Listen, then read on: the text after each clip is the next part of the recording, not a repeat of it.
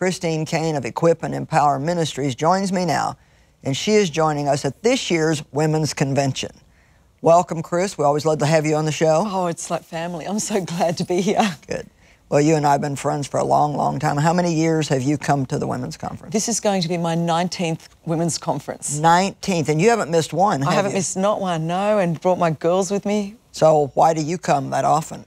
You know, Joyce, the truth is, at 30 years old, it was the first one that I came to, and God did such a radical work in my life, and I think you might remember that. It was so dramatic, and every year God has clearly spoken to me. You know, I think we all need, and I'm in full-time ministry and I travel so much, but I think we all need these anchors, certain things where even we come away ourselves. I mean, if I wasn't speaking, I'd be coming anyway, like I have, because you need to create an environment where you're away from all of the noise so that God can actually speak to you.